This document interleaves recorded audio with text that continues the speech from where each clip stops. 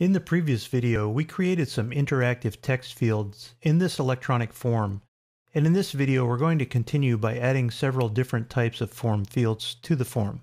If you're following along and you've worked through the previous video, we're picking up right where we left off in the last video, which is with the file membershipworking.pdf, which we saved as a work in progress. If you're just joining us here, you can find this file in the working files in the Chapter 3 folder already created. To get back into form editing mode, we're going to make sure the Tools panel is open and the Forms category is displayed, and we'll click on Edit. This will bring us back into the Forms editing mode. When we're in the Forms editing mode, we see the first tool in the Tasks panel is Add New Field. And clicking this to drop the list down, we can see there are actually 8 types of form fields we can add to our form. There's the text field, which we saw in the previous video. Then there are checkboxes, radio buttons, list boxes and drop-down boxes. There are buttons, digital signatures, and barcodes. We're going to review all of these in the next few videos, with the exception of digital signatures.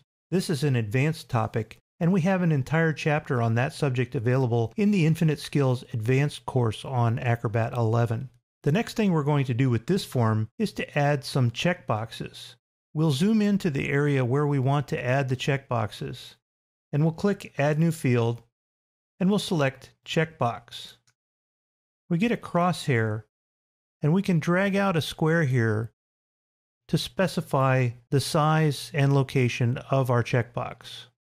When we release the mouse button, it asks us for a field name, and we want this one to be called Enroll. We can also click on All Properties, which will launch the Property Inspector so that we can add a tooltip, Check to Enroll in CFO. We can change the appearance if we want to, but we'll leave it at the default. In the Options tab, we can change the style from a typical checkbox to one of several other formats, as you can see here. The export value is the value that will be returned to us if the box is checked. This is important if we're collecting data from forms that we've distributed. Furthermore, we can select this option to cause this checkbox to be automatically checked. Since most people filling this form are going to want to enroll, we'll enable this option. We'll click on Close, and now we'll add one more checkbox right below the first one. We'll call this one Magazine, and we'll click on All Properties. We'll add a tooltip. Check if you do not want to receive the magazine. We'll click on Close, and just to be precise, we'll click on the first box, and we'll shift-click on the second box. Then we'll right-click on Windows or Control-click on a Mac to bring up the context menu. We'll select Set the fields to the same size, and we'll choose both. Then we can repeat this, again right-clicking or control-clicking, and we'll choose Align, Distribute, or Center, and we'll choose to align vertically to place them one over the other. So now we've got our checkboxes defined, and let's go ahead and add some radio buttons. These are a little bit different. Checkboxes stand alone, but radio buttons are always in a group, and it always takes at least 2 radio buttons to form the group. We'll click on Add New Field and Radio Button. And we'll come over here in front of the word Small, and we'll drag out one button. It creates a circular button, and in this case there are 2 options to be filled in.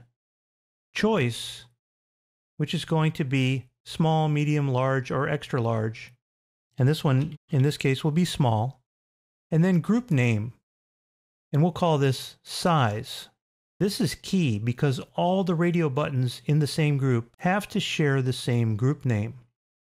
So we'll call this one Size, and we'll have the choice be small.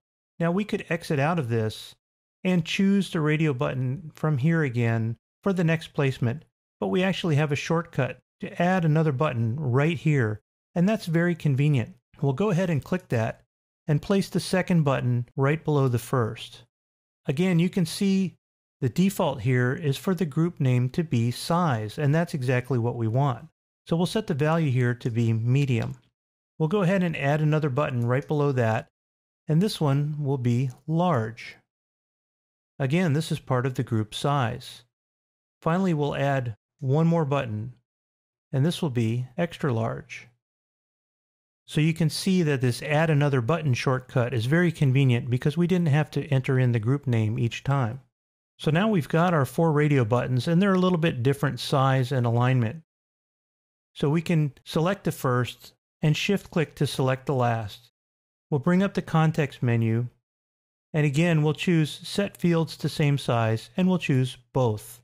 Then we'll bring up the context menu one more time, and we'll align, and we'll choose to align vertically. Finally, we'll bring up this context menu again for the 3rd time, and this time we'll choose the same choice, but we'll choose to distribute vertically, which will create equal spacing between the buttons. So there we've got our radio buttons. We'll zoom back to fit on the page, and we have our checkboxes and radio buttons created. We're going to leave this form as is, and we'll pick up in the next video right at this spot. So keep this form open and in form edit mode.